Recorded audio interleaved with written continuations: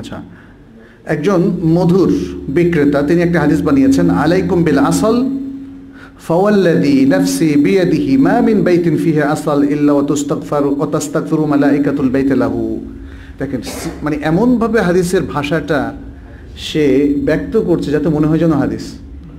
কি বলছে? তোমাদের উপর কর্তব্য হলো তোমরা মধু খাবে, মধু রাখবে বাসায়, কারণ যেই সত্তার হাতে আমার প্রাণ তার শপথ করে বলছি, যে কোনো ঘরে মধু থাকবে, ফেরেশতারা সেই ঘরের জন্য দোয়া করবেন, ইস্তেগফার করবেন, তাই না? মধু বিক্রেতাদের জন্য এটা সুন্দর একটা রেফারেন্স। আজকাল কিন্তু আমরা দেখতে পাচ্ছি, দেখেন এই যেমন ধরেন হিজামা ইদানিং বাংলাদেশে প্রচুর প্রচলিত হয়েছে, কিন্তু এখানেও আমরা সীমালঙ্ঘন দেখতে পাচ্ছি। হিজামা মানে যে কাপিং, যেটা আমরা সিঙ্গা বলি, শরীরে কাপিং দেওয়ার, ময়লা রক্তটা বের করা, তো এইটা ঠিক আছে, এটা তো রাসূল সাল্লাল্লাহু আলাইহি ওয়াসাল্লাম ইউজ করেছেন, কিন্তু এটাকে নিয়ে এটাকে জনপ্রিয় করে তোলার জন্য দেখা যাচ্ছে যে সঠিক বেঠিক নানা পন্থা অবলম্বন করা হচ্ছে। তো এইটা এরকম আরও অনেক কিছু সমাজের মধ্যে দেখা যাচ্ছে, যখনই কোনো কিছু ধর্মীয় ফ্লেভার দিয়ে কোনো কিছু জনপ্রিয় করার প্রয়োজন হয়, তখন দুর্বল এবং হয়তো বা অস্তিত্বহীন হাদিসগুলোও নিয়ে আসা হয়। আচ্ছা, এখানে আরেকটা হাদিস, যেমন রাসূল সাল্লাল্লাহু আলাইহি ওয়াসাল্লামের ফজিলতের ক্ষেত্রে, ফজিলত বর্ণনা করতে গিয়ে যারা ওয়াজ করতে চাচ্ছেন অথবা তার উপর আলোচনা করতে চাচ্ছেন, তারা বেশ কিছু হাদিস বানিয়েছেন। এর মধ্যে একটা হলো, হাবাতা জিবরিল আলাইয়া, জিবরিল আমার কাছে আসলেন, ফাকালা ইন্নাল্লাহা ইউকরিউকা সালাম, আল্লাহ আপনাকে সালাম দিচ্ছেন, ওয়া ইয়াকুল ইন্নী হারামতুন নারা আলা সুলবিন আনজালাকা ওয়া বাতনিন হামালাকা ওয়া হিজরিন কাফালাকা, আমি জাহান্নামের আগুন হারাম করেছি এমন এক পিঠের উপর যে পিঠ তোমাকে তার থেকে নামিয়েছে, অর্থাৎ যে তোমাকে বহন করেছে তারপরে নামিয়ে দিয়েছে, এবং এমন পেট থেকে যে তোমাকে গর্ভে ধারণ করেছে, এবং এমন কোল থেকে যে তোমাকে কেফালাত দিয়েছে, তোমাকে আশ্রয় দিয়েছে। আম্মা সোলভ অর্থাৎ যার সোল থেকে তোমার সৃষ্টি, সে হচ্ছে আব্দুল্লাহ, তার বাবা আব্দুল্লাহর কথা বলছে। ও আম্মাল বাতন, আর যে গর্ভ আমাকে ধারণ করেছিল, অর্থাৎ মুহাম্মদ সাল্লাল্লাহু আলাইহি ওয়াসাল্লামের কথা বলছে, তো তিনি হচ্ছেন আমিনা। ও আম্মা আল হিজর ফা আব্দুল মুত্তালিব। তাহলে তিনজন কি সে বলছে যে আমি এই তিনজনকে জাহান্নাম থেকে বাঁচিয়ে দিয়েছি এবং জাহান্নামের আগুন হারাম করে দিয়েছি। কিন্তু অথচ মুসলিমের হাদিস কি আছে? রাসূল সাল্লাল্লাহু আলাইহি ওয়াসাল্লাম বলছেন, এক ব্যক্তি যখন তার মুশরিক বাবা মা সম্পর্কে খুব কান্নাকাটি করছিল, যাদের কি দশা হবে, তারা কি জাহান্নামেই যাবে, তখন রাসূল সাল্লাল্লাহু আলাইহি ওয়াসাল্লাম তাকে বলেছিলেন, তোমার বাবা এবং আমার বাবা কেলাহুমা ফিন্নার, তারা জাহান্নামেই যাবে। তো এখন আমাদের দেশে এটাও কিন্তু একটা বড় ইস্যু, বিভিন্ন এরিয়ার ধর্মীয় অনেক ব্যক্তিত্বদের মধ্যে ডিবেট হচ্ছে, রাসূল সাল্লাল্লাহু আলাইহি ওয়াসাল্লামের বাবা মা জান্নাতে যাবে নাকি জাহান্নামে যাবে। এখন যারা জান্নাতের দলিল দিচ্ছেন তারা কিন্তু এই মাউদুর হাদিসটা নিয়ে এসেছেন। সবচেয়ে বড় কথা হলো, রাসূল সাল্লাল্লাহু আলাইহি ওয়াসাল্লামের বাবা এবং মা, তাদের সাথে কি কোনো শরীয়তের আহকাম জড়িত আছে? কোনো কিছু জড়িত না। রাসূল সাল্লাল্লাহু আলাইহি ওয়াসাল্লাম তাদের ব্যাপারে যে বক্তব্য দিয়েছেন, আমরা শুধু সেটাই পাঠ করব, আমরা আর কোনো মানে অতিরিক্ত আবেগ দেখানোর কোনো সুযোগ নেই যে তার বাবা তার মা তাদের জন্য আমাদের গমগিম হওয়ার কি আছে। আল্লাহ তার প্রিয় বান্দা, তার শ্রেষ্ঠ বান্দা কে? নবী সাল্লাল্লাহু আলাইহি ওয়াসাল্লাম। তার প্রিয় বান্দার বাবা মাকে কিভাবে রাখবেন সেটা আল্লাহই ভালো জানেন, আর রাসূল সাল্লাল্লাহু আলাইহি ওয়াসাল্লাম আমাদেরকে যা জানিয়েছেন বাস সেটা আমরা বিশ্বাস করব। আচ্ছা, এরপর আরেকটা হাদিস এসেছে যে যাহাবতু লিকবরি উম্মি ফাসাআলতুল্লাহ আন ইউহইয়াহা, আমি আমার মায়ের কবরের কাছে গেলাম এবং আল্লাহর কাছে চাইলাম যে আল্লাহ তুমি আমার মাকে একটু জীবিত করে দাও। ফাআহইয়াহা, আল্লাহ আমার মাকে জীবিত করে দিলেন। ফাআমানাত বি, আমার মা তখন জীবিত হয়ে আমার প্রতি ঈমান আনলো। ওয়ারাদ্দাহাল্লাহু তাআলা, এবং আল্লাহ তাআলা তখন এই ঈমান আনার পরে তার কাছে ফেরত নিয়ে নিলেন। মানে এখন রাসূল সাল্লাল্লাহু আলাইহি ওয়াসাল্লামের মা এবং বাবাকে আমাদের একটু জান্নাতে ঢোকাতে হবে, তো ঢোকানোর জন্য কি করতে হলো? হাদিস বানাতে হলো। কিন্তু এই কন্ট্রাক্ট তো আল্লাহ তাআলা দেননি, দিয়েছেন।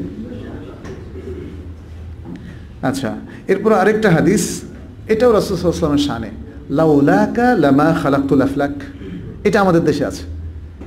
এই তিনটা হাদিসই আমাদের দেশে কম বেশি আছে।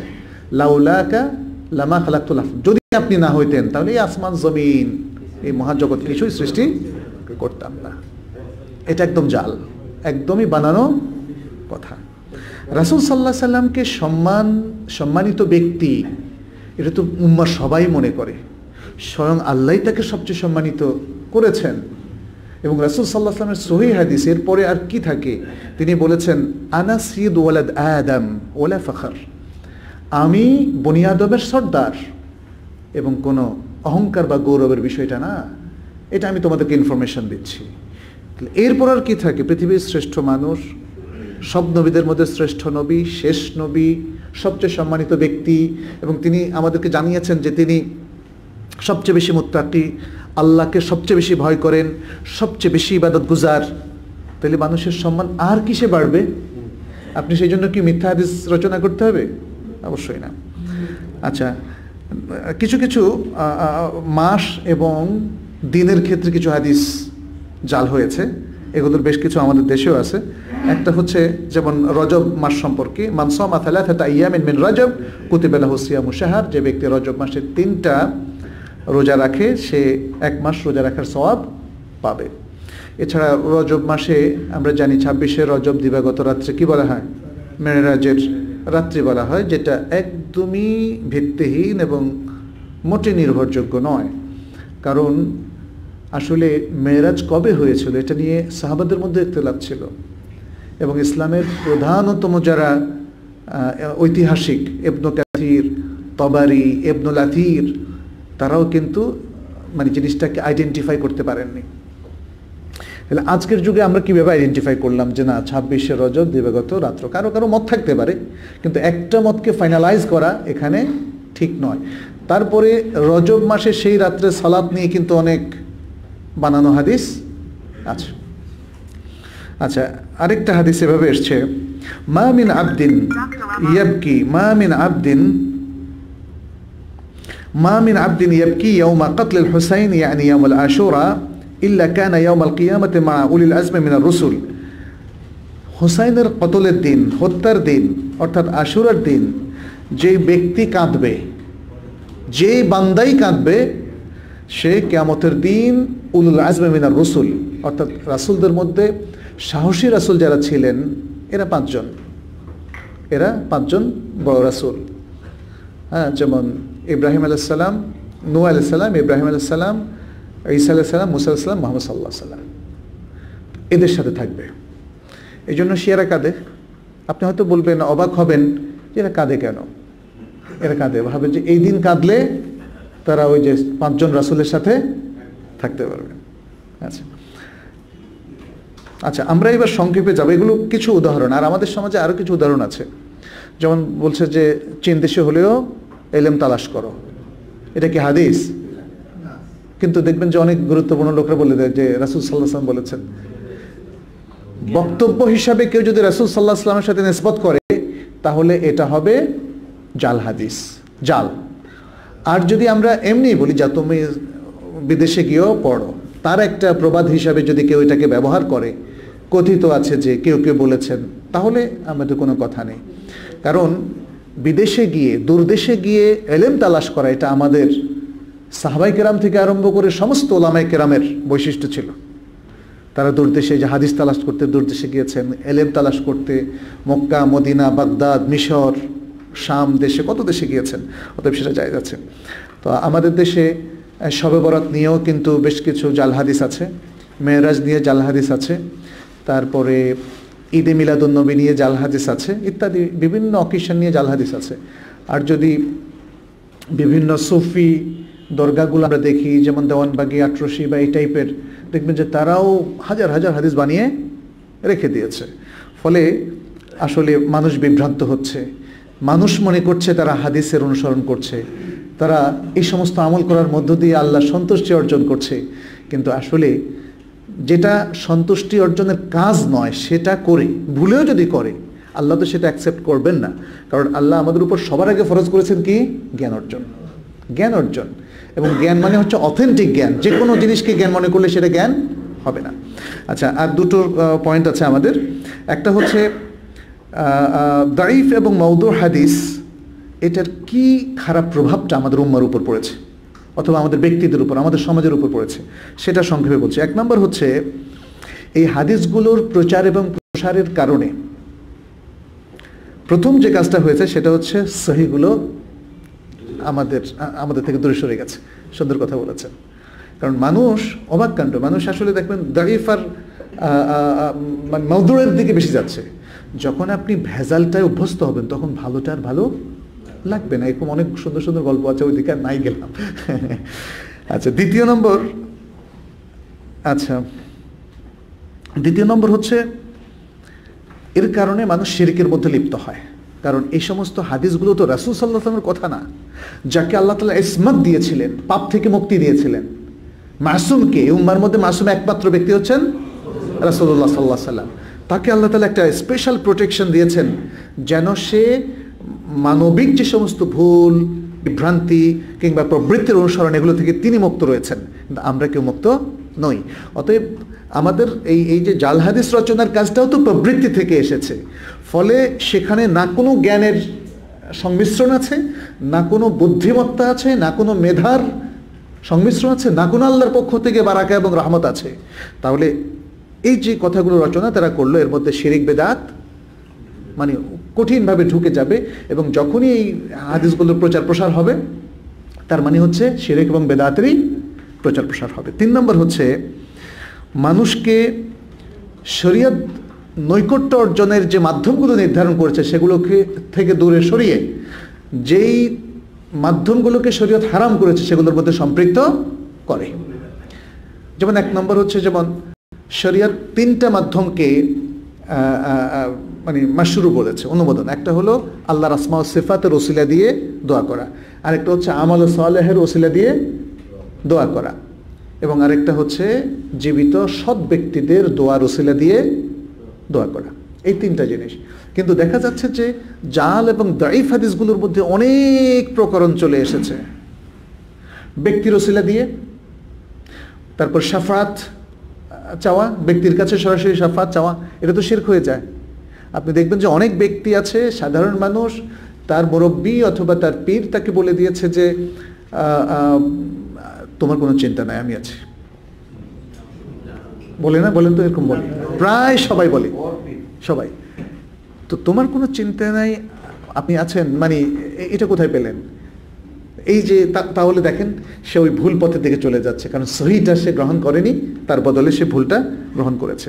এভাবে দেখেন রাসূলুল্লাহ সাল্লাল্লাহু আলাইহি ওয়াসাল্লামের ওসিলা দিয়ে তারা দোয়া করছে, অথচ এটা নিষিদ্ধ। এটা আমাদের প্রথম 3 যুগে সমস্ত ওলামায়ে কেরাম নিষিদ্ধ বলেছিলেন। পরবর্তীতে মানুষের মধ্যে বিভিন্ন মতের কারণে তারা হয়তো মত বিভক্ত হয়েছে। আপনি কি বলতে পারেন? আপনি বলবেন, ইয়া আল্লাহ, আমি তোমার রাসূলকে মহাব্বত করি। মহাব্বত কি আমল না? আমল। ইয়া আল্লাহ, আমি রাসূল সাল্লাল্লাহু আলাইহি ওয়াসাল্লামের ইত্তেবা করি, তার ওসিলায় আমাকে ক্ষমা করে দাও। আপনার তো ওসিলা দেওয়া দরকার, তাহলে ওসিলাটা, যেই ওসিলাটা দিলে আল্লাহ গ্রহণ করবেন সেভাবে দেবেন। এখানে তাহলে ওসিলাটা হলো রাসূল সাল্লাল্লাহু আলাইহি ওয়াসাল্লামকে মহাব্বত করার ওসিলা, তাকে ইত্তেবা বা অনুসরণ করার ওসিলা। রাসূল সাল্লাল্লাহু আলাইহি ওয়াসাল্লামের ব্যক্তির ওসিলা দিয়ে তো হবে না, ব্যক্তির ওসিলা দিয়ে আসলে হবে না। একজন ব্যক্তি আরেকজন ব্যক্তির ওসিলা দিয়ে আল্লাহর কাছে পার পাবে না, এটা ইসলামের একটা মানে খুবই ফিক্সড একটা নিয়ম। 4 নম্বর হচ্ছে মানুষকে সালাত এবং ইবাদত থেকে দূরে সরিয়ে রাখা হয়। মানুষকে সালাত এবং ইবাদত থেকে দূরে সরিয়ে রাখা হয়। এর মধ্যে দেখবেন যে কোনো ব্যক্তি হয়তো বলেন যে তুমি জব করতে করতে এমন একটা কামালিয়াতের দরজায় পৌঁছে গিয়েছো, এখন আর তোমার ইবাদত লাগবে না। এটা বাংলাদেশেও আছে, কেউ কেউ এগুলো ছড়ায়। আর বা অন্যভাবেও বলে মোটিভেশনটা, যেমন একটা মওদুর হাদিস এভাবে এসছে, মানলাম তানহাহু সালাতুহু আনিল ফাহশাই ওয়াল মুনকার, যে ব্যক্তির সালাত তাকে অন্যায় অশ্লীলতা থেকে দূরে রাখে না বা বিরত রাখে না, ফালা সালাত আল্লাহু, তার সালাতই হয় না। এখন আপনি যখন ভাববেন যে তাহলে আমার সালাত হয় না, তাহলে আমার সালাত পড়ে লাভ কি, তখন পুরো দমে মানে পাপের মধ্যে সে চলে যায়। 5 নম্বর হচ্ছে মানে দাইফ হাদিসের কারণে দেখা যাচ্ছে ইসলামের মূল আকীদা তার ত্রুটি সৃষ্টি হয় অথবা মূল আকীদা থেকে সে সরে আসে। এর মধ্যে একটা হচ্ছে যেমন লা মাহদিয়া ইল্লা ঈসা, ঈসাই হচ্ছে মাহদি, তারা বলছে ঈসাই হচ্ছে মাহদি। শিয়াদের মাহদি আবার আলাদা, আর এরা একদল বলছে যে আলাদা কোনো মাহদি নাই, বরং ঈসা আলাইহিস সালাম আসবেন, তিনি হবেন মাহদি। অথচ অনেকগুলো হাদিস এসেছে মাহদি একজন ব্যক্তি হবেন, তার নাম হবে রাসূল সাল্লাল্লাহু আলাইহি ওয়াসাল্লামের নাম, তার বাবার নাম হবে রাসূল সাল্লাল্লাহু আলাইহি ওয়াসাল্লামের বাবার নাম, এবং তিনি 7 বছর এই পৃথিবীতে রাজত্ব করবেন, যেখানে ইনসাফ এবং সেখানে সুন্দর সততা পূর্ণ থাকবে ইত্যাদি। অনেকগুলো হাদিস আছে। মাহদির উপর একটা বড় থিসিস হয়েছে দেখলাম আরব দেশের কোনো এক ইউনিভার্সিটিতে, প্রায় 700 পৃষ্ঠার মতো বিশাল ডিসকাশন আছে মাহদি নিয়ে। আমাদের দেশেও কিন্তু অনেক উল্টাপাল্টা কথাবার্তা, আমাদের এখানে বিভিন্ন লোক মাহদির দাবি করছেন, শুধু এখানে না, সুদানে, আরব দেশে বিভিন্ন জায়গায়। মানে এতে বোঝা যাচ্ছে যে উম্মার লোকদের মধ্যে মানে এলেম থেকে দূরত্ব বেড়েছে অনেক, এবং উল্টাপাল্টা লোকের উপস্থিতিও তৈরি হয়েছে। তো যাই হোক, আল্লাহ আমাদেরকে হেদায়েত করুন। 6 নম্বর হচ্ছে দাঈফ এবং জাল হাদিসের কারণে মুসলমান সমাজের মধ্যে, মুসলিম সমাজের মধ্যে শিরকের পাশাপাশি বেদাতও প্রচুর ছড়িয়ে গেছে। তাহলে একটা জিনিস, আমি ওই যে আমার ছোট্ট একটা বই ছিল, সেটা হচ্ছে বেদাত চেনার মূলনীতি। সেখানে আমরা উল্লেখ করেছি যে ব্যক্তি কোনো ইবাদত করে জাল হাদিসের ভিত্তিতে অথবা দুর্বল হাদিসের ভিত্তিতে, তার সেই ইবাদত হবে বেদাত। কারণ এটা তো অথেন্টিক হলো না, এটা তো অথেন্টিক হলো না। আপনার ইবাদত শুদ্ধ হওয়ার জন্য অথেন্টিক হওয়াটা তৃতীয় শর্ত। কিভাবে অথেন্টিক হবে? আপনি সহিহ সুন্নাহর অনুসরণ করতে হবে। আপনি যে সালাতটা পড়লেন সেটা দেওয়ানবাগির স্টাইলে হলে হবে না, সেটা হতে হবে রাসূলুল্লাহ সাল্লাল্লাহু আলাইহি ওয়াসাল্লামের স্টাইলে, এবং রাসূল সাল্লাল্লাহু আলাইহি ওয়াসাল্লামের স্টাইলটা জানবেন সহিহ হাদিসের আলোকে, দুর্বল এবং জাল হাদিসের আলোকে না। অতএব মুসলিম সমাজে আজকে যে এত বেদাতের ঘন ঘটা দেখছেন আপনারা, তার মূল কারণ হচ্ছে জাল এবং দাঈফ হাদিস। আচ্ছা, একটা হাদিস এখানে বলি, যেমন এসছে ইদা নাজালা আহাদুকুম মানজিলান, যখন তোমাদের কেউ কোনো জায়গায় অবতরণ করে, ফাকালা ফিহি, এবং সেখানে সে ঘুমায়, কিছুক্ষণ বিশ্রাম নেয়, ফালা ইয়ারহাল হাত্তা ইউসাল্লি রাকাতাইন, তাহলে সে যেন 2 রাকাত সালাত না পড়ে সেখান থেকে না যায়। তাহলে আপনি একটা বেদাত চালু করে দিলেন, যেখানে যাবেন 2 রাকাত পড়বেন, যেখানে যাবেন। কেউ যদি আসলে এই নিয়ম ছাড়া, এই হাদিসের উপর নির্ভর না করে কেউ যদি এমনি পড়ে, যেমন অজু করলে একটু পড়লো, তাতে কিন্তু অসুবিধা নেই, সেটা উন্মুক্ত থাকতে হবে। কিন্তু যখনই আপনি নিয়ম করলেন যে নিয়মের কোনো অথেন্টিক দলিল নাই, তাহলে সেটা কি হবে? বিদআত হবে। এভাবে অনেক বেদাত, যেমন গারে সাউরে উঠে 2 রাকাত পড়ে, তারপরে গারে হেরাতে উঠে 2 রাকাত পড়ে, তারা মনে করে এটার মধ্যে অনেক ফজিলত। তারপরে পারলে তো আমার মনে হয় বাকি গোরস্থানে 2 রাকাত পড়তো, তাই না? মানুষ তো এখন কবরের মধ্যে সালাত পড়তে খুব আগ্রহী। কেন যে আমাদের মধ্যে এটা ঢুকলো যে কবরের মধ্যে যদি কিছু কাজ করি তাইলে সেটাই কেল্লাফাতে হবে। আমাদের মুসলিম সমাজের বেদাতের সিংহভাগ কিন্তু কবর কেন্দ্রিক, খেয়াল করবেন, কবর কেন্দ্রিক সিংহভাগ হচ্ছে কবর কেন্দ্রিক। আর দেখেন, জীবিত অবস্থায় আমরাও তো দেখতে পাচ্ছি লোকজন আমাদের কাছে আসে না, মৃতের কাছে যায়। কিন্তু আপনি বলেন তো, মৃত ব্যক্তি আপনি কি দিতে পারবে? জ্ঞান দিতে পারবে? দোয়া দিতে পারবে? সওয়াব দিতে পারবে? আপনি যাই দেখেন শাহজালাল মাজারে লক্ষ লক্ষ মানুষ যায়, কিন্তু মঞ্জুর আলীর কাছে কজন আসে? এটা কিন্তু একটু ভাবার বিষয়, কিন্তু আমি ফান করার জন্য বলছি না। জীবিত ওলামাদের কাছে আমাদের লোকজন যাচ্ছে না কেন?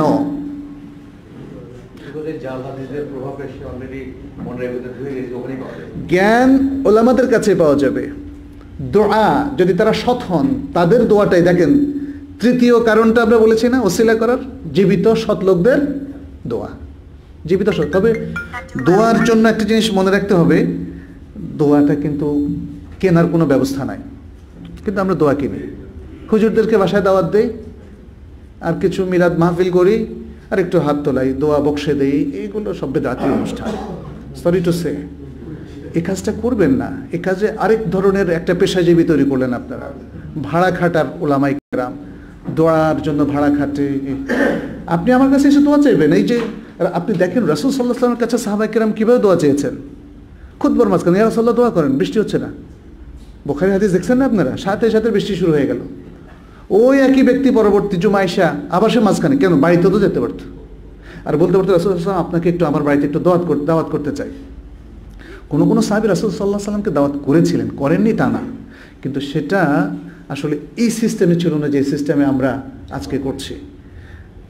যেই লোকদেরকে আপনি দোয়ার জন্য বাসায় নিয়ে এসছেন তাদেরকে যদি টাকা না দেন দেখবেন পরে আর আসবে না। মিলাদ পড়তেও যদি টাকা না দেন তাহলেও সে আসবে। তো এইগুলো কেন খেয়াল করছেন না আপনারা? অতএব এই যে সিস্টেমের মধ্য দিয়ে আসলে বেদাত ঢুকে পড়ছে আমাদের। আরেকটা হাদিস, মানজারা কবরা ওয়ালিদাইহি কুল্লা জুমআতিন ফাকারা ইনদাহা ইয়াসিন গুফিরা লাহু বিআদাদি কুল্লি আয়াতিন ওয়া হারফিন। যে ব্যক্তি তার মা বাবার কবর প্রত্যেক জুমার দিন জিয়ারত করে এবং সে মা বাবার কবরের পাশে সূরা ইয়াসিন পড়ে, তার প্রত্যেক আয়াত এবং হারফের বিনিময়ে তাকে ক্ষমা করে দেওয়া হয়। অর্থাৎ ততবার তাকে প্রত্যেক হরফ, যতটা হরফ আসলো এবং যতটা আয়াত আসলো ততবার তাকে ক্ষমা করে দেওয়া হয়। তো এই জন্য কী করে আমাদের দেশে দেখবেন যে সবাই জুমার দিন কবর জিয়ারতে যায়। তারপর কবরের অনেক কবরস্থান দেখলাম মাঝখানে মসজিদ বানায়। কবরস্থানে মসজিদ বানানো জায়েজ আছে? কবরস্থানের কেউ পাশেও বানায়। পাশেও কেন বানাবেন? আপনি আলাদা করেন। কবরস্থান তো কবরস্থান, যেটা কবরের দেয়াল দেওয়া হলো এর মধ্যে আর কোনো মসজিদ হবে না। আচ্ছা,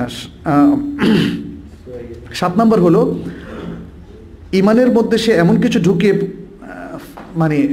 ঢুকিয়ে দেয়, অন্তর্ভুক্ত করে যেটা ইমানের অন্তর্ভুক্ত নয়। যেমন একটা হাদিস বলেছে হুব্বুল ওয়াতান মিনাল ঈমান, দেশপ্রেম ইমানের অংশ। মুসলিমদের দেশপ্রেম কি কম আছে বলেন তো? ইসলামে এমন কিছু আছে যে দেশের প্রতি বিরাগ ভাজন করে ফেলে, দেশদ্রোহী করে, বরং দেশদ্রোহিতা ইসলামের বড় ধরনের একটা অপরাধ। কিন্তু তাই বলে হুব্বুল ওয়াতান মিনাল ঈমানের মতো জাল হাদিস বানানোর কি প্রয়োজন? এটা আমাদেরকে মনে রাখতে হবে। এটাও আমরা দেখছি বাংলাদেশে প্রচলিত যে হুব্বুল ওয়াতান মিনাল ঈমান। 8 নম্বর হচ্ছে শাস্তি এবং পুরস্কারের ক্ষেত্রে নতুন নিয়মাবলী আবিষ্কার করা। যেমন একটা হাদিস এভাবে এসছে, জাল হাদিস, ইন্নাল্লাহা তাআলা লা ইউআযযিবু হিসানাল ওজুহ। ইন্নাল্লাহা তাআলা লা ইউআযযিবু হিসানাল ওজুহ, যাদের চেহারা খুব সুন্দর আল্লাহ তাদেরকে আযাব দেবেন না। তবে যাদের চেহারা সুন্দর তাদের ভয় পাওয়ার কিছু নাই। আবার শাস্তি দিবেন এটাও তো বলেনি। এটা হচ্ছে তার আমলের উপরে। আপনার চেহারা সুন্দর হোক আর মিডিয়াম হোক, যাই হোক, এটা হচ্ছে আমলের সাথে রিলেটেড। আরেকটা হাদিস হচ্ছে জাল হাদিস, লা ইয়াদখুলুন নারা মান ইসমুহু মুহাম্মদ ওয়া আহমদ, যার নাম মুহাম্মদ অথবা আহমদ সে জাহান্নামে যাবে না। সম্ভবত এই কারণেই আমাদের সবাই মোহাম্মদ, নাকি? আমাদের সবাই অবশ্য অন্য কারণে। এই হাদিসটা আমাদের দেশে খুব প্রচলিত না, কিন্তু বলা হয় যে বারকাতান, সবাই মোহাম্মদ। আরবরা জিজ্ঞেস করে তোমরা সবাই মোহাম্মদ হলে কেন? আচ্ছা, 9 নম্বর হচ্ছে শরিয়া বিরোধী কোনো মূলনীতি তৈরি করা। জাল হাদিসের মাধ্যমে যে নীতিটা তৈরি হয় সেটা শরিয়া বিরোধী একটা নীতি এবং সেটা শরিয়ার মধ্যে ঢুকিয়ে দেওয়া হয়। যেমন বলা হচ্ছে ইখতিলাফ উম্মতি রাহমাতুন, আমার উম্মতের ইখতিলাফ, মতভেদ, লাগালাগি, মারামারি, কাটাকাটি, এগুলো রহমত। তো এটা তো হাদিস না, আসলে এটা হাদিস না। ইসলাম টু সাম এক্সটেন্ট আপনার ইখতিলাফকে জায়েজ করেছে সর্বক্ষেত্রেই। শরিয়ার মধ্যেও দুটো এরিয়া, একটা হলো ফিক্সড এরিয়া, কোনো ইখতিলাফ করা যাবে না। যেমন কোরআন আল্লাহর কিতাব কিনা, সালাত কি 5 ওয়াক্ত না 6 ওয়াক্ত, কোনো ইখতিলাফ এখানে করা যাবে? রাসূল সাল্লাল্লাহু আলাইহি সাল্লামকে মানার অপশন আছে কি নাই? কোনো অপশন নাই। মানা না মানার কোনো অপশন নাই, মানতেই হবে। এই জায়গাগুলো ফিক্সড। শরিয়ার ম্যাক্সিমাম জায়গা, যোহরের ফরজ কয় রাকাত? 4 রাকাত, ফজর 2 রাকাত, এই যে বিষয়গুলো এগুলো ফিক্সড। এই সমস্ত জায়গায় আমাদের উলামায়ে কেরাম কোনোদিন ভুলেও কোনো ইখতিলাফ করতে যাননি। আরেকটা এরিয়া আছে, সেটা হচ্ছে যেখানে ইখতিলাফ করাকে জায়েজ বলা হয়েছে। শরিয়ার টেক্সটগুলো এরকম যে কোথাও কোথাও দেখা যাচ্ছে যেটার দ্বারা কি বোঝানো হলো, ইখতিলাফ হয়ে গেছে। এবার অত ধরনের কারণে, ভাষ্যের কারণে এটা আল্লাহ তাআলার পক্ষ থেকে হয়েছে, ইসলামের মৌলিক নয়, পার্শ্বিক বা আনুষঙ্গিক কিছু বিষয়ে ইখতিলাফের মাজাল দিয়ে দেওয়া হয়েছে, কারণ আল্লাহ তাআলা মানুষকে ইখতিলাফ সহকারে সৃষ্টি করেছেন। এই জন্য আমরা জন্মের পরপরই দেখবেন যে ভাই বোন কিন্তু একরকম না, স্বভাবে পার্থক্য, বাবা মায়ের সাথে মতামতে পার্থক্য, স্বামী স্ত্রীর মধ্যে পার্থক্য, জনগণের মধ্যে বিভিন্ন মত। এই যে তৈরি হলো, এটা দ্বারা বোঝা গেল যে আল্লাহ সেই নেচারটা দিয়েছেন, সেই নেচারের সাথে দিনকে সামঞ্জস্যপূর্ণ করার জন্য ইখতিলাফের কিছু কর্মক্ষেত্র বা ক্ষেত্র দিয়ে দিয়েছেন। অতএব ইখতিলাফ করা যাবে, কিন্তু তার মানে এই নয় যে ইখতিলাফটাই আমাদের মূলনীতি। ইখতিলাফটা মূলনীতি না, ঐক্যবদ্ধ থাকাটা মূলনীতি। কারণ শরিয়া আমাদেরকে ইখতিলাফ করার জন্য কোনো মোটিভেশন দেয় নাই, মোটিভেশন দিয়েছে ঐক্যবদ্ধ হওয়ার জন্য। সুতরাং আর ইখতিলাফ যেটা হয়ে যায় সেটা দেখতে হবে যে শরিয়া পারমিট করেছে কি করেনি। যদি পারমিশন দিয়ে থাকে, যেমন ধরেন কিছু মাসলা মাসাইলের মধ্যে ইখতিলাফ, ইবাদতের মাসলা মাসাইল, মুআমালাতের মাসলা মাসাইলের মধ্যে ইখতিলাফ, শরিয়া সে পারমিশন দিয়েছে। ফলে একজনের ইখতিলাফ আরেকজনের কাছে গ্রহণযোগ্য না হলেও আপনি নিজের জন্য যেটা গ্রহণ করেছেন করেন, কিন্তু অন্যকে একদম উল্টায় দিবেন না, অন্যকে বাতিল বলে বা ইনভ্যালিড বলে ঘোষণা করবেন না। এটা হচ্ছে ইখতিলাফি বিষয়গুলোতে। তবে হ্যাঁ, আকীদার মৌলিক বিষয় যদি আপনি ইখতিলাফ করেন তাহলে কিন্তু সেটা গ্রহণযোগ্য হবে না, কারণ ওই জায়গা তো আর ইখতিলাফ করার সুযোগ নাই। আচ্ছা, আমি শেষ করছি, মনে হয় একদম শেষের দিকে চলে এসেছে। 9 নম্বর তাহলে আমরা এটা বললাম। 10 নম্বর হলো মানে জাল এবং দাঈফ হাদিসের কারণে যেটা হারাম ছিল সেটা হালাল হয়ে যায়, যেটা হালাল ছিল সেটা হারাম হয়ে যায়। এর একটা উদাহরণ, যেমন একজন এই হাদিসটা বানিয়েছেন, তাজাওয়াজু ওয়ালা তুতাল্লিকু, তোমরা বিবাহ করো তবে তালাক দিও না। ফাইন্না তালাকা ইয়াহতাজ্জু লাহু আরশুর রহমান, কারণ তালাক দিলে আল্লাহর আরশ কেঁপে যায়, আল্লাহর আরশ কেঁপে যায়। কিন্তু তালাকটা যদি জেনুইন ভাবে দেওয়া হয় তাহলে কাঁপবে কেন? মানে তালাকের বিধান কে দিয়েছে?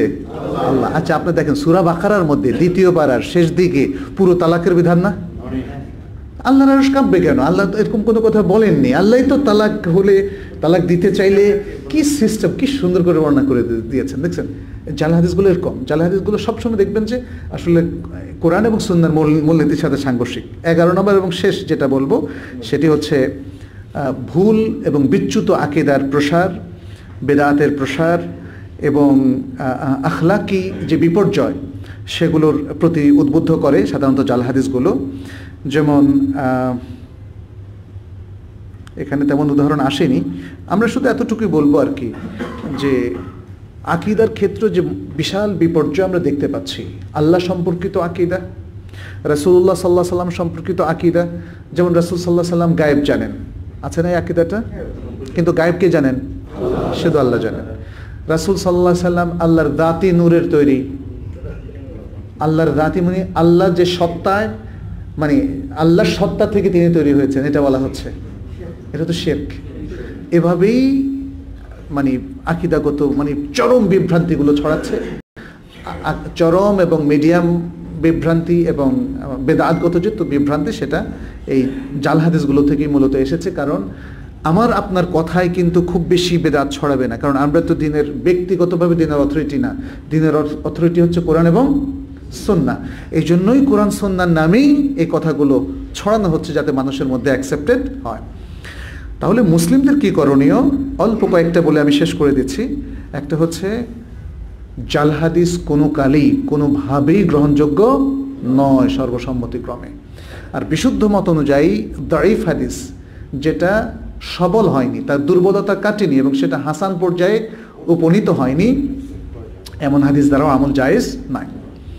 দ্বিতীয় হচ্ছে, যখনই আমরা কোনো মসজিদে কোনো ব্যক্তির কাছে, কোনো ধর্মীয় ব্যক্তি অথবা যারা ধর্মীয় বিষয়ে কোনো বক্তব্য প্রদান করেন তাদের কাছে হাদিস শুনি, তখনই সেই হাদিসের ব্যাপারে আমাদের একটু যাচাই বাছাই করতে হবে। সেটা এরকম, সাধারণত নিয়ম হলো আপনি যখন হাদিস উল্লেখ করবেন আপনাকে অথরিটি দিতে হবে যে ইট ইজ অথেন্টিক হাদিস। আর সবচেয়ে ভালো হয় আপনি দুটো জিনিস বলবেন, কে বর্ণনা করেছে, অর্থাৎ কোন হাদিস গ্রন্থে, আর হাদিসের মানটা কি। যদি বুখারী মুসলিমের মধ্যে থাকে, সাধারণত বিশ্বের সকল মুসলিম স্কলাররা একটা নীতি ফলো করেন যে হাদিস যদি বুখারী মুসলিমের মধ্যে থাকে তাহলে সেটা গ্রহণযোগ্য। মানে আর কোনো প্রশ্ন নাই, অথবা শুধু বুখারীতে যদি থাকে তাহলেও একই, অথবা শুধু মুসলিমের যদি থাকে তাহলে আমাকে আর বলতে হবে না এটা সহিহ। এবং আমরা আমাদের খুতবা সেটাই বলি, রাওয়াহুল বুখারী বলে ওয়াহুয়া সহিহ এটা আর বলি না, কারণ বলার কোনো প্রয়োজন নাই। বুখারীর হাদিস সহিহ, মুসলিমের হাদিস সহিহ, আর যে হাদিসটা দুটো গ্রন্থে পাওয়া যায় সেটা তো সবচেয়ে শক্তিশালীভাবে সহিহ। কিন্তু যখন অন্য হাদিসগুলোতে বর্ণিত হয়, যেমন আবু দাউদ, যেমন তিরমিজি, নাসাই, ইবনে মাজাহ, ইবনে হিব্বান আর অন্যান্য হাদিস গ্রন্থে, তখন সেটাকে অথেন্টিকেট করার প্রয়োজন। এটা সবার। আপনি বলবেন না আমি তো আলেম মানুষ না, তাহলে অথেন্টিকেট কেন করব? তাহলে আপনি বর্ণনা করছেন কেন? তাহলে বর্ণনা কেন করছেন? যখনই বর্ণনা করবেন তখনই আপনাকে অথেন্টিকেট করতে হবে এবং বলতে হবে যে এটা অমুক হাদিস গ্রন্থে আছে এবং এটা সহিহ অথবা দাঈফ। দাঈফ হাদিস সাধারণত আসলে আমাদের আলোচনার মধ্যে না আসা উচিত। হ্যাঁ, আমি যেমন আজকে অনেক নিয়ে এসেছি না, সেটা নিয়ে এসেছি কি? নিয়ে এসেছি উদাহরণ দেওয়ার জন্য যে এটা দাঈফ হাদিসের উদাহরণ, এটা জাল হাদিসের উদাহরণ। কিন্তু ইস্তেদলালের জন্য, অর্থাৎ দলিল হিসাবে জাল এবং দাঈফ হাদিস কোশ্চিন কালেও ব্যবহার করা যাবে না। 3 নম্বর হচ্ছে যে সমস্ত গ্রন্থগুলো এর মধ্যে হাদিসের তাহকিক নাই, অথেন্টিকেট করা নাই, সে গ্রন্থগুলো পড়া যাবে না। কিছুদিন আগে আমাকে একজন ভাই রাসূল সাল্লাল্লাহু আলাইহি ওয়াসাল্লামের ভাষণ এর একটা বই দেখতে দিয়েছিলেন, এটা অনেক বড় মোটা।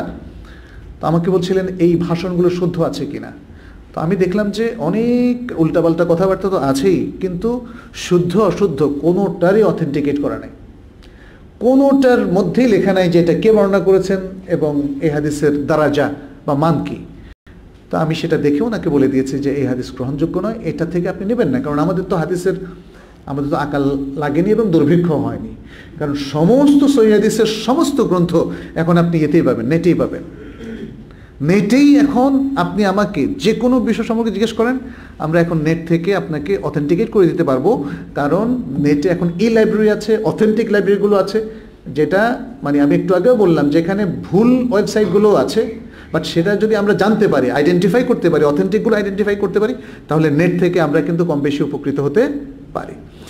আচ্ছা, 4 নম্বর হলো সুয়াল আহলুল ইলম। আহলুল ইলমকে জিজ্ঞেস করা এই হাদিসটা শুদ্ধ কিনা, এই হাদিসটা মানা যাবে কিনা। এবং আহলুল ইলমদের সাথে, অর্থাৎ যারা ওলামায়ে কেরাম, স্কলার, তাদের সাথে আমাদের সম্পর্ক বাড়ানো। আজকে আমরা দেখতে পাচ্ছি যে জিনিসটা একটু অন্যরকম হচ্ছে। ওলামাদের সাথে সম্পর্ক কিন্তু যে হারে বাড়ার কথা সেটা বাড়ছে না।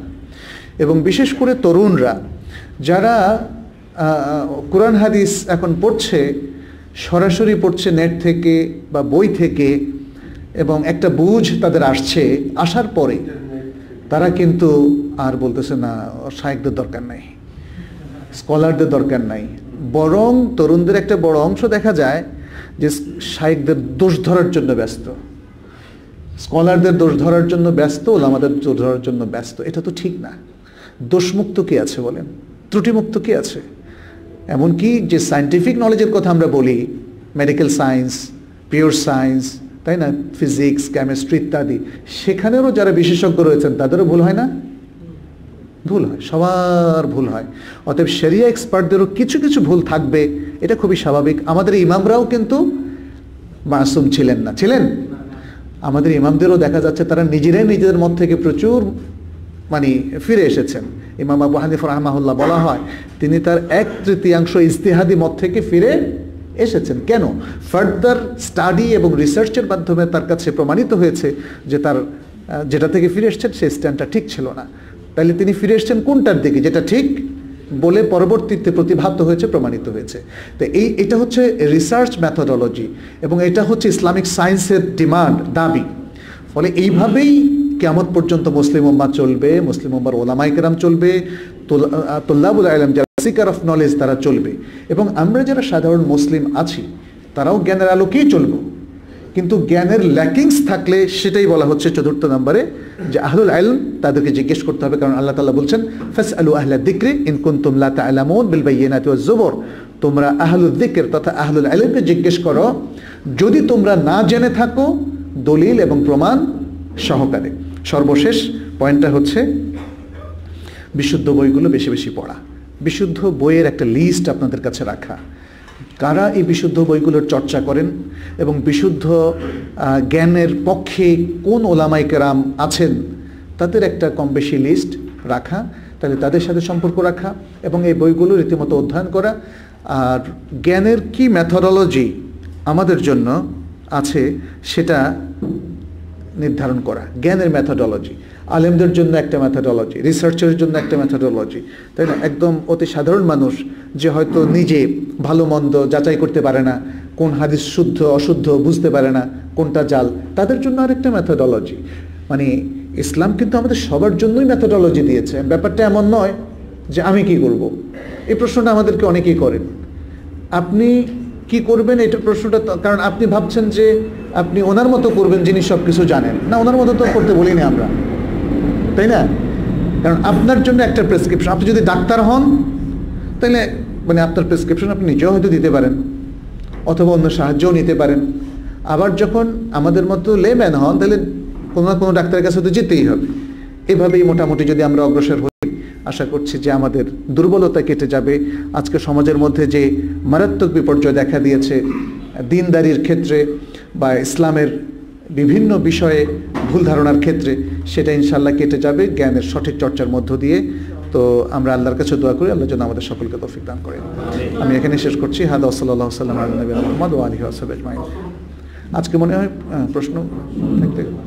আসসালামু আলাইকুম। আমরা কোরআনুল কারীমে সূরা 18 নম্বরে সূরা কাহাফ যে এক শুক্রবারে এটা পাঠ করলে আরেক শুক্রবার পর্যন্ত দুধ দিয়ে কভার করে রাখা, এটা কতটুকু ঠিক আছে?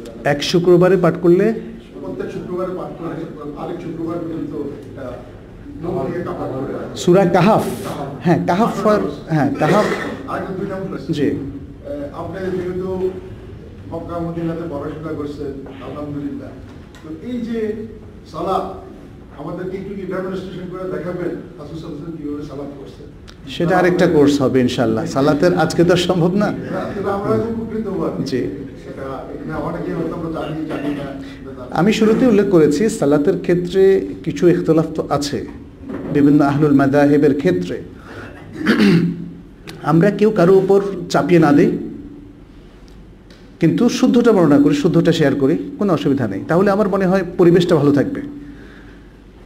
যেমন ধরেন আমি যেটাকে শুদ্ধ মনে করছি, দেখা যাচ্ছে কোনো কোনো মসজিদে তার থেকে কিছু স্লাইটলি পরিবর্তন আছে, তো সেই জায়গায় আমরা ইম্পোজ করার মতো কনফ্লিকশন তৈরি না করি, কি বলেন, তাই না? কারণ এইটা ছাড়া তো সহাবস্থান সম্ভব না। কিন্তু আমরা জ্ঞানটাকে একটু হাইলাইট করি। এই যে আজকের যে বিষয়টা, জ্ঞানটাকে হাইলাইট করার পরে মানুষই সিদ্ধান্ত নেবে তারা কি জ্ঞানের মধ্যে থাকবে নাকি জ্ঞানের বাইরে গিয়ে তারা দিনকে চর্চা করবে। এই সূরা কাহাফ বিশুদ্ধ মতে শুদ্ধ, তার ফজিলত। তবে আপনি যে ফজিলতের কথা বলছেন সেটা আমি শুনিনি, কিন্তু সূরা কাহাফ প্রতি শুক্রবার পড়াটা উত্তম এবং তার অনেকগুলো ফজিলত আছে। এবং পড়ার সময়টা হচ্ছে বৃহস্পতিবার সূর্য অস্ত যাওয়ার পর থেকে শুক্রবার সূর্য অস্ত যাওয়া পর্যন্ত, তার মানে আগের দিনও আপনি পড়ে ফেলতে পারেন। জি,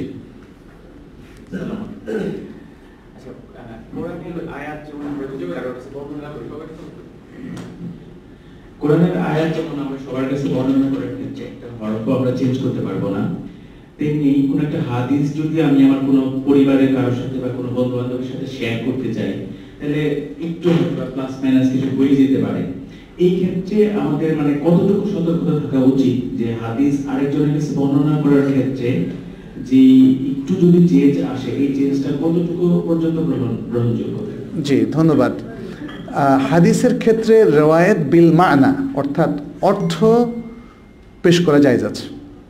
আপনি যেমন আরবিটা জানা নেই, তাহলে অর্থটা পেশ করবেন। অর্থটা পেশ করলে কিন্তু শব্দ কিন্তু পরিবর্তন হয়ে যাচ্ছে, যেহেতু ভাষাও পরিবর্তন হয়ে যাচ্ছে, কিন্তু সেক্ষেত্রে আপনাকে মনে রাখতে হবে মূল বক্তব্যটা যেন ঠিক থাকে। হাদিসের ক্ষেত্রে আমরা যেটা দেখতে পাচ্ছি যে অনেকে মূল বক্তব্য বুঝেননি, না বুঝে রেওয়ায়াত করছেন, এটা সমস্যা। এমনকি হাদিসের বাংলা ভাষায় যে অনুবাদগুলো হয়েছে, অনেক অনুবাদ গ্রন্থে আমরা লক্ষ্য করেছি যে সেগুলো সঠিকভাবে সম্পাদিত নয়, সম্পাদনা করা হয়নি। ফলে অনেক হাদিসের মধ্যে মানে হাদিসের মূল এবারতে, আরবি এবারতে যেটা বোঝানো হয়েছে, বাংলায় গোজামল দিয়ে চলে গিয়েছে। এরকম বেশ কিছু গুরুত্বপূর্ণ গ্রন্থে আমরা দেখেছি। তো আমরা আশা করব যে আসলে আমরা যারা সাধারণ মানুষ, এই অনুবাদ গ্রন্থ থেকে পড়ি তারা তো এই অনুবাদের উপর নির্ভর করি, ফলে এই বইগুলো যেন আরও ভালো করে রিভাইজ করা হয়, দেখা হয়, এবং এক্ষেত্রে মানে সমাজের সুধীজনদের এগিয়ে আসতে হবে। মানে এই বইগুলো আবার রিভাইজ করার জন্য আসলে একটা বাজেট লাগে, সেটা হয়তো অনেক পুস্তক প্রকাশক বা তারা করতে পারেন না, ফলে তারা যেটা আছে সেটাই তারা বাজারে ছাপে বিক্রি করছেন। কিন্তু এই জন্য সুধীজনদেরকে এগিয়ে আসতে হবে, সমাজের জ্ঞানটা যেন আরও অথেন্টিক হয়। প্রতি বছর আপনারা জানেন যে এনসিটিভির বইগুলো বা ইউনিভার্সিটির পাঠ্যসূচি সবসময় নতুন করে ইভ্যালুয়েটেড হয়ে আবার সেটাকে সংশোধন করা হয়।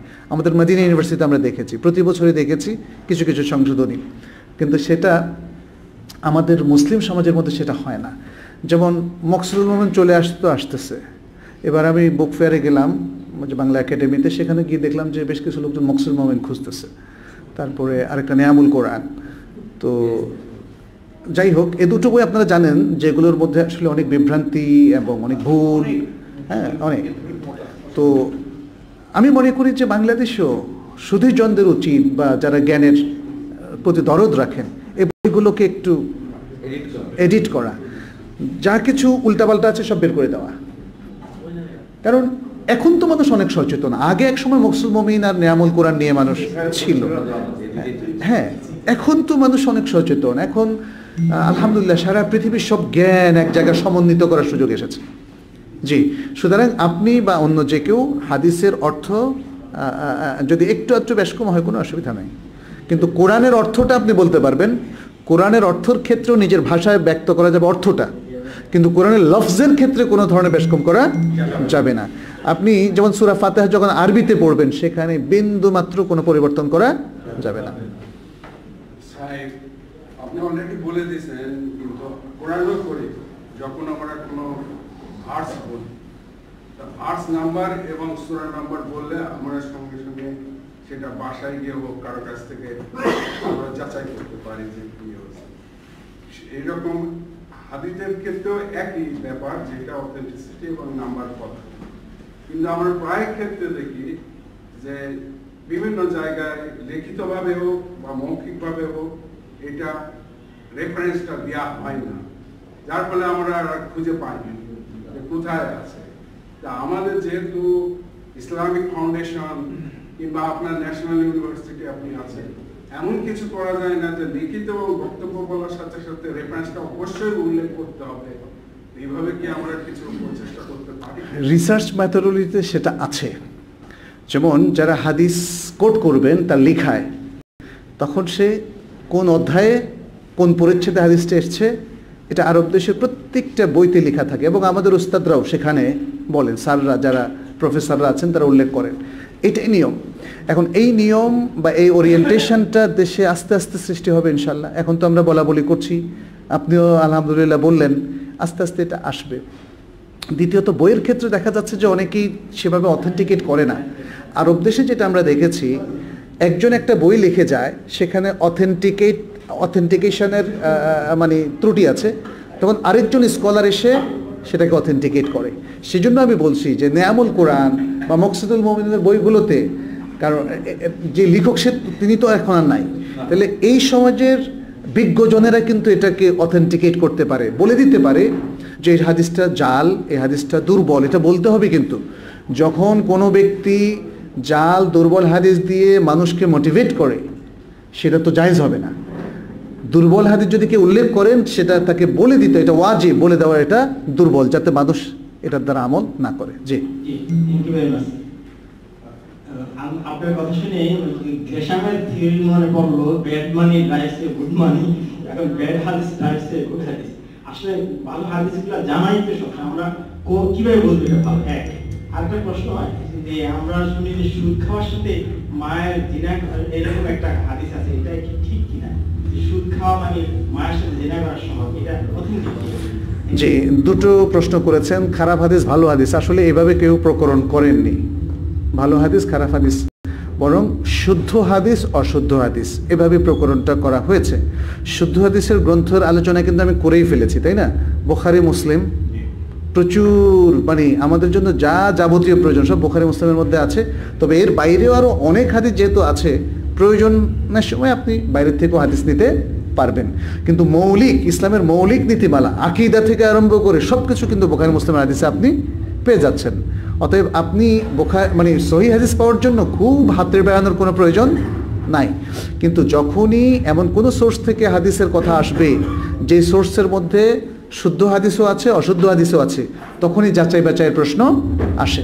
আর আপনি জানেন যে শেখ মোহাম্মদ নাসিরউদ্দিন আলবানী রাহমাহুল্লাহ তিনি সহিহ হাদিসগুলোর একটা সংকলন করেছেন, সহিহ হাদিসগুলোর একটা সংকলন করেছেন। আবার দাইফ আর জাল হাদিসেরও একটা সিরিজ সংকলন করেছেন। তো এগুলো আলহামদুলিল্লাহ কেউ কেউ বাংলা অনুবাদ করেছেন, সেগুলো একটু সংগ্রহ করে নেবেন। জাল হাদিসের সংকলনটাও আমাদের রাখা উচিত এবং সহিহ হাদিসের সংকলনটাও রাখা উচিত। এগুলোর উপরে এখনও নতুন করে আরও কাজ হচ্ছে, ইতিমধ্যে বহু কাজ হয়েছে বাংলায়, এখনও কাজ হচ্ছে আলহামদুলিল্লাহ। সুতরাং আমার কাছে মনে হয় যদি আপনি আহলুল ইলমের সাথে সম্পর্ক রাখেন, তাহলে মানে আপনার জন্য প্রয়োজনীয় যে রিসোর্স থাকা দরকার, যে বই থাকা দরকার, সেগুলো সংগ্রহ করতে পারেন। হাদিসের নামে জালিয়াতি, তিনি ওই যে জাল হাদিসগুলো সেখানে নিয়ে এসেছেন, বাংলাদেশের প্রচলিত জাল হাদিস, এবং এরপর আরও কয়েকটা হাদিস বের হয়েছে বাংলাদেশে হাদিসের গ্রন্থ। ডক্টর মোয়াজ্জেম হোসেন উনিও লিখেছেন। জি, এই হাদিসটা নিয়ে আমি মানে বছর দুয়েক আগে আমি যাচাই বাছাই করেছি, তাতে দেখলাম যে এরকম একদম সহি কোনো হাদিস নাই। মানে নানা ধরনের কথাবার্তা আছে যে হাদিসে এটা এসছে এই তথ্যটা অথেন্টিকেটেড না, অথেন্টিক না। আমার প্রশ্নটা হলো একটা সাধারণ কাস্টম নিয়ে, মানুষ মারা গেলে পরে মনে করেন জানাজা দেওয়া হলো, তার সাধারণত 3 দিন পর তার কুলখানি করা হয়, একটা দোয়া মাহফিল হয় এবং খাওয়া দাওয়া, এবং গ্রাম দেশের দিকে 40 দিন পর একটা খাওয়া দাওয়া হয়। এর অথেন্টিসিটি কি বা কতটা জরুরি প্রয়োজনীয়? জি, এটা নিয়ে আমরা অনেকবার কথা বলেছি। আসলে সরল পথ যখন আমরা করতাম একটা টিভি অনুষ্ঠানে, সেখানে উত্তর দিয়েছি। তো যখন প্রশ্ন এসেছে তখনই আমরা বা তার আগেই একটু তাহকিক করে দেখলাম যে উলামায়ে কেরাম কি বলেন। সৌদি আরবের স্থায়ী ফতোয়া কমিটি এবং উচ্চ উলামা পরিষদের উলামায়ে কেরামের একটা বড় ফতোয়া পেলাম, এটা আছে আমার কাছে আরবিতে। সেখানে তারা বলেছেন যে আসলে মুসলিম রিচুয়াল অনুযায়ী এভাবে কাঙ্গালি ভোজ কিংবা 5 দিনের দিন, 10 দিনের দিন বা 40 বা কুলখানি বলতে কিছু নেই। তো ওনারা আরেকটু মানে গভীরে গিয়ে বললেন যে ইতিহাসে আমরা এই আরব দেশগুলোতে দেখি যে এটা ফেরাউনের সময় প্রচলিত ছিল। তো ওনারা কনক্লুড করেছেন এটা ফেরাউনের সুন্নাহ, ফেরাউনের সুন্নাহ।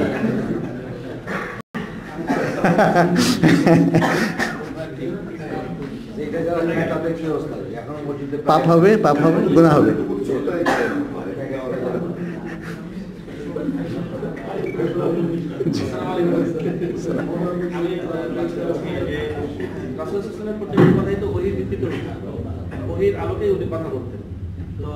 যদি কোনো সহিহ হাদিস, সহিহ অথেন্টিক হাদিস গ্রন্থে আছে, এটা যদি বাংলাদেশের কোনো হুজুর আলম সমাজ তারা যদি অস্বীকার করে অথবা না মানতে চায় অথবা আমাদেরকে ডিসকারেজ করে যেগুলো মানা যাবে না, সেই ক্ষেত্রে তার হুকুমটা কি অথবা তার ক্ষেত্রে আমরা কি করব?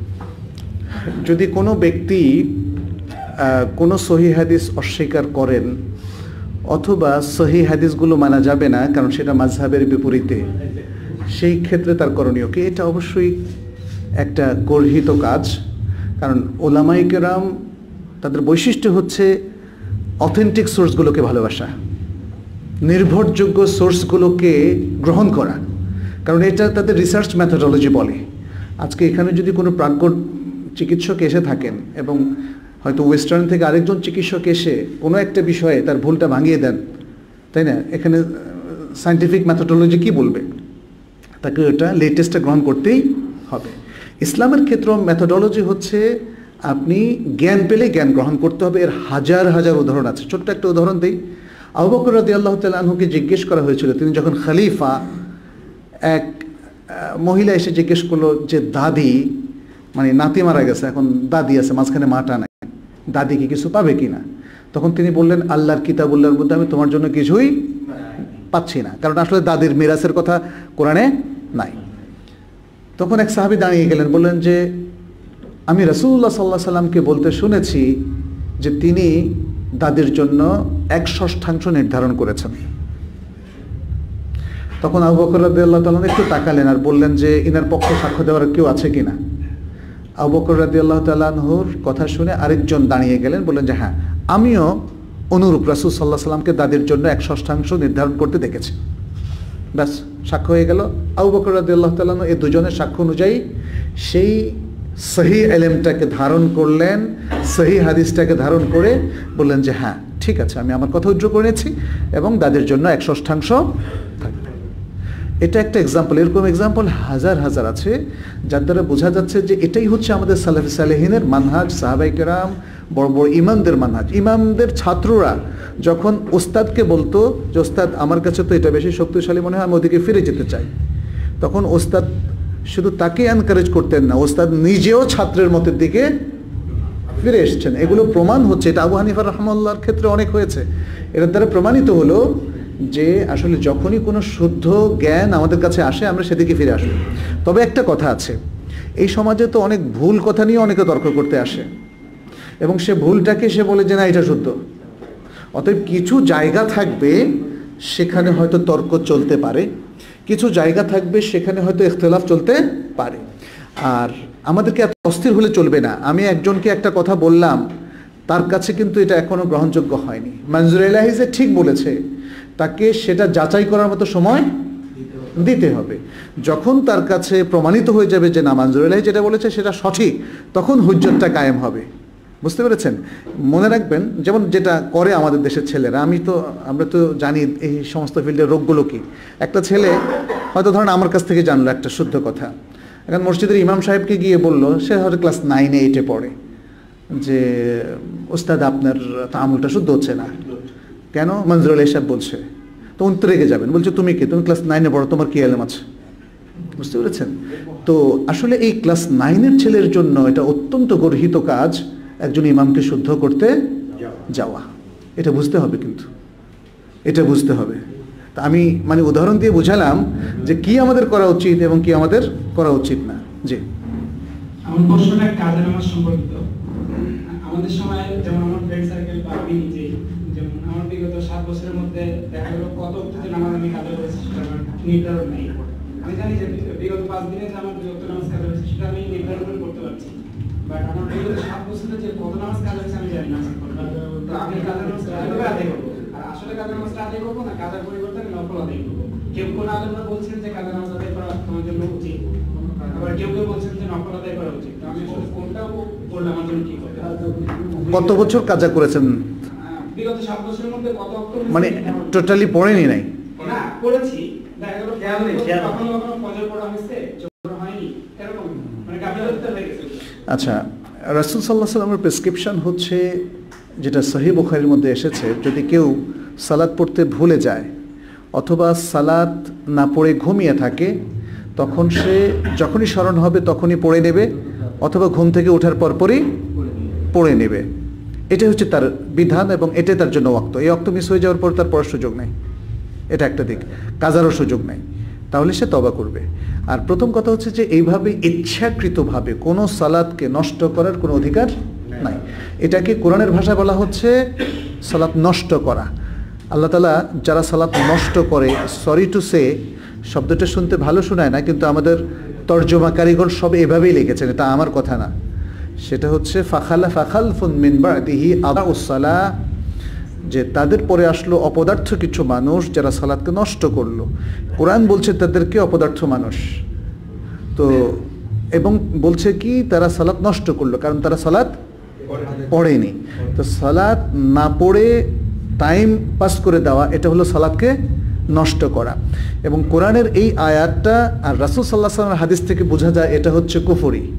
কেউ যদি এটা কন্টিনিউ করতে থাকে, 2-1 রাকাত বা 2-1 ওয়াক্ত অথবা 2-4 দিনের কথা বলা হচ্ছে না, কিন্তু কেউ যদি কন্টিনিউয়াসলি এভাবে সালাত নষ্ট করতে থাকে, এবং বিশেষ করে যারা হয়তো 1 সপ্তাহ সালাতই পড়লো না, এটাকে রাসূল সাল্লাল্লাহু আলাইহি ওয়াসাল্লামের ভাষায় বলা হয় কুফরি। তিনি বলছেন যে আল আহাদুল্লাযী বাইনানা ওয়া বাইনাহুম আস-সালাহ ফাকাদ তারাকাহা ফামান তারাকাহা ফাকাদ কাফার।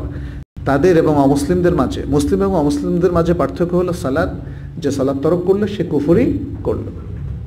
তাহলে কুফরি থেকে মানে উত্তরণ করার জন্য যেই জিনিসটা প্রেসক্রাইব করেছে ইসলাম সেটা হলো তওবা, সেটা হলো তওবা এবং ইস্তেগফার।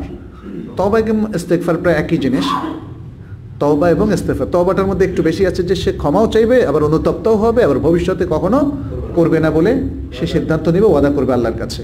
তো সুতরাং যারা দীর্ঘ অনেকগুলো সালাত তারা পড়েছে, তার কোনো কাজে আসলে এখন আর নেই। এটাকে আমাদের দেশে উমরি কাজা বলেন, আমাদের দেশে অনেক উলামায়ে কেরাম এটাকে তারা বলেন যে এটা করতেই হবে। এটা তাদের ইজতিহাদি মত, বাট বিশুদ্ধ মত হচ্ছে যেহেতু এটা কুফরি, অতএব এটা থেকে তাকে তওবাই করতে হবে এবং সেটাই এনাফ ইনশাআল্লাহ। আমরা আর বেশি নেব না, ওইটা প্রশ্ন নিলে কারণ আমার এরপরে আমার কাছে 4-5টা প্রশ্ন আর করে দেয়, দুটো প্রশ্ন আমরা এখান থেকে নেব। স্যার ওনার আরেকটা হাফ কোশ্চেন ছিল, অ্যাকচুয়ালি জিজ্ঞেস করেছিলেন যে এই যে নামাজটা পড়তে পারে না, এটা পরবর্তী সময় সে যখন আদায় করবে এটা কি সাজা হিসেবে আদায় করবে? না, আদায় তো করবেই না, তওবাই এনাফ। না, আর আদায় করতে হবে না, নফলও না, ফরজও না। ওয়ালাইকুম আসসালাম। আজকে আলোচনার প্রাসঙ্গিক বিষয় নিয়ে আলোচনা করবো, খবরকেন্দ্রিক যে শিরক বিদআত নিয়ে আলোচনা করলে সেখানে যেটা জানতে চাচ্ছিলাম যে আমাদের দেশে তো প্রচলিত অনেক মাজার, জনপ্রিয় বিভিন্ন মাজার আছে, এই যে বিশেষ করে বেশি প্রসিদ্ধ হচ্ছে হযরত শাহজালাল, শাহপরান, ওনাদের কবর কেন্দ্র করে যে শিরক বিদআতগুলো আমাদের দেশে প্রচলিত আছে, এটার জন্য আমরা ওনাদেরকে কতটুকু দায়ী করতে